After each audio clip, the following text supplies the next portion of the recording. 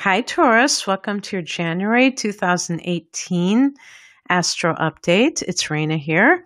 So I'm trying out my new Blue Yeti microphone, and we shall see if it works properly. But it's only apropos that I should do this for Taurus because Taurus deals with, sound and singing, the throat. It rules the throat. I have Taurus rising, so it's all good. Now, in January, there's going to be a lot of emphasis on the ninth house for Taurus. And the ninth house is the God house. So anything related to your ethical framework, your philosophical structure in life, what you believe about life, and also any pursuits that you may have that connect with some sort of spiritual practice, perhaps, or spiritual system of thought. So if you are studying to be a yoga teacher, for instance, that is indicated. And there's a lot of supportive energy for things, for kind of those spiritual endeavors. So the month begins with a supermoon in Cancer at 11 degrees. And what is so spectacular is that this is a supermoon. And because Cancer is ruled by the moon, this sort of lunar energy is amplified because whenever you have a heavenly body in the sign that it rules, there is that sense of it being at home and, totally, exemplifying what it stands for. And for you, this is in your third house, which has to do with communications. So it also is an area that has to do with some kind of learning that is for the short term. So if you have gotten any certification that you were undertaking, you might be done with that. And of course, it could be in that spiritual area, like maybe Reiki healing or yoga teacher, where it's not a 4-year degree. It's not something that you have to go to a university for. It just gives you the credentials to make more money on your job, to have more of a status in your profession. And so that could be ending for you, or you could realize something about your attitude towards education that maybe has held you back. Maybe you have always wanted to pursue higher education, which is in the realm of the opposite house, the ninth house, where a lot of this activity lies. And at the time of that supermoon, you kind of realize that there is something to be said for a college degree where before you may have poo-pooed it. And so on the next day of this supermoon, on the 2nd of the month, we have Uranus going direct in your 12th house. And the 12th house is really far out. It has to do with your past lives. It has to do with just mysticism in general. And Uranus is all about far out things. So Taurians may have already had kind of like these unusual, spontaneous spiritual experiences. I would say like Kundalini rising experiences. There's a book about that. I think I've mentioned that before. That's connected to when Uranus is opposing. It's a transit of your natal Uranus being opposed by the transiting Uranus. I can't remember, something like that. And it happens when you're around 42 years old. So if you're a Taurus person in your early 40s, this is going to be a natural astrological occurrence apart from this particular transit. But for all Taurians, you may find that you have some very unexplained things that are occurring, and they may have been happening for years because Uranus has been in the sector since, I believe, about 2011. I'm not sure. And what's interesting is that 2018, it will briefly, and maybe it's longer than a month or so, it might be like several months, go into your sign. Okay. And then it's going to go back into Aries, and in 2019 will permanently go into Taurus. And boy, oh boy, Taurus, you're going to have quite a lot of, unusual, you might have a totally different way of expressing yourself when that happens. Let's just put it that way. Now, Mercury is going into Capricorn on the 11th. And what is significant about this is that the 10th marks the date when Mercury goes into the 28th degree of Sagittarius, which was the degree it retrograded in back in early December. So all of this time, which has been 5 weeks now, we've had to deal with Mercury not quite right. And as I record this, it's late December, and there are still haywire things happening to me personally and happening to somebody that I know. So don't think that you're out of the woods until the 10th of January. But then on the 11th, Mercury goes into Capricorn, and there's that 9th house again. So you're thinking about pretty expansive ideas. For Taurus, this is very important because Taurus tends to be meat and potatoes and very basic in their outlook on life and their activities. And I don't say that in a bad way. I say that in a very, you're very practical.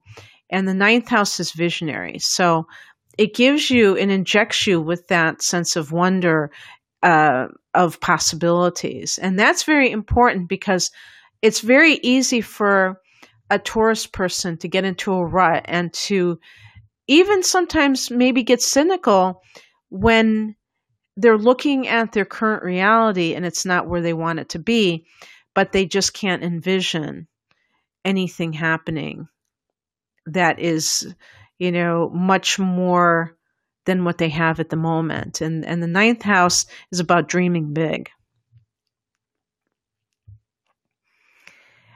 Until Mercury goes into this 9th house, it is going to be in the 8th house.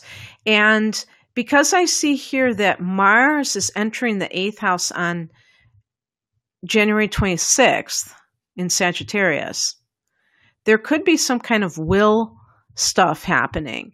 And with Mars going there can even be a fight, a conflict, who gets what in the will. Earlier, when, for the first 11 days, Mercury in that 8th house is kind of probing the probate and seeing what is what. But then some kind of conflict may erupt because perhaps there are things that you see that you don't like.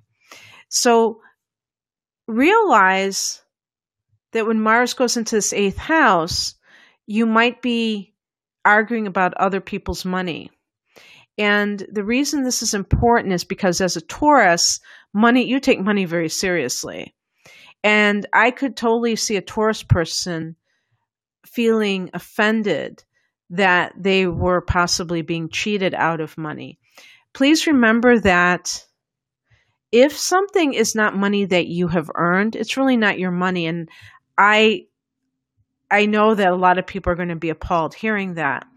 But I say that to prevent people from needless stress in their lives and just unpleasant, ugly scenes and things, because you don't want to be the person fighting over money. Now, sometimes it's kind of a spiritual lesson for the other people who are not doing the right thing. So I'm not going to make blanket statements about that, but just to kind of give a different perspective. Mercury will eventually go into your 10th house on the 31st, the last day of the month. This happens to be the same day that there is a blue moon lunar eclipse in Leo. Again, at 11 degrees, just like that Cancer supermoon. And this is also a supermoon from what I understand in Leo. Leo is your 4th house of home and family. Back in the summer, you had a total solar eclipse. This is a total lunar eclipse, but you had a total solar eclipse in this 4th house of home and family. Now, from what I've read, if you don't have any planets in a particular house, it may not transpire in a very obvious way where there seems to be developments in the area. However, if there are multiple eclipses in one house, I think the odds are that something is eventually going to manifest. And in this case, we're talking about endings. And you may have already decided that you are done living where you're living, but it doesn't mean that you're going to be packing your bags on the 31st. It just may be the final indication that you need to go. Again, don't be stuck on the date of the 31st because it may manifest a little bit earlier or months later. It just is the theme to get you into that mode of starting to wrap up things instead of maybe stay longer than you should be staying in a certain place. And with the 4th house, this could even be a place that you associate with your hometown. So maybe you've lived in the same area your whole life and you feel that you have to live somewhere else. And yet it's so hard as a Taurus person to move on and to make that final break, but you are assisted now because every time there's a full moon and a lunar eclipse is a full moon that happens to be very powerful, there's an opposition from the sun. The sun in Aquarius is great for, making clean breaks with things that no longer serve you. Great for breaking habits. And it could be that the place where you live is a habit. New moon, did I mention the new moon in Capricorn on the 16th at 26 degrees of Capricorn? Again, in that 9th house of foreign travel. Hopefully I mentioned foreign travel too. So you may be embarking on a whole new, not only leaving your hometown, but maybe you're going to move overseas even.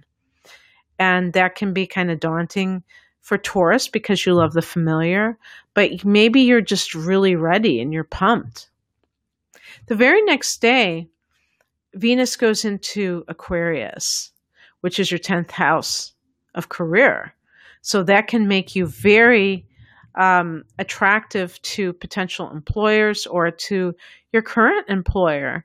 You may get a bonus or a raise because Venus can bring money to whatever house that she travels into. And you can receive favor from higher ups who view you in a very attractive light. Now, before the 17th, which is half of the month, Venus is in that sector of foreign travel, and that could bring money that allows you to travel. Where does the money come from? It's none of your business. That's just something that they say when people want to manifest something, but they get hung up on how are they going to make the money. They say that we should say to ourselves, it's none of my business how the universe conspires on my behalf. All I have to know is that the universe does conspire. The money could also be in order to go to college if that's been a dream of yours. Maybe you get money for a book that you've published.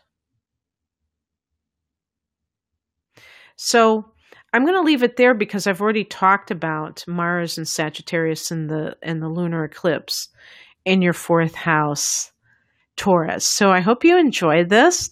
And if you'd like a private reading, please click on the link below. I have a variety of readings, including a natal chart interpretation, which is kind of like this reading. But otherwise, I hope you have a wonderful January. Take care. Bye.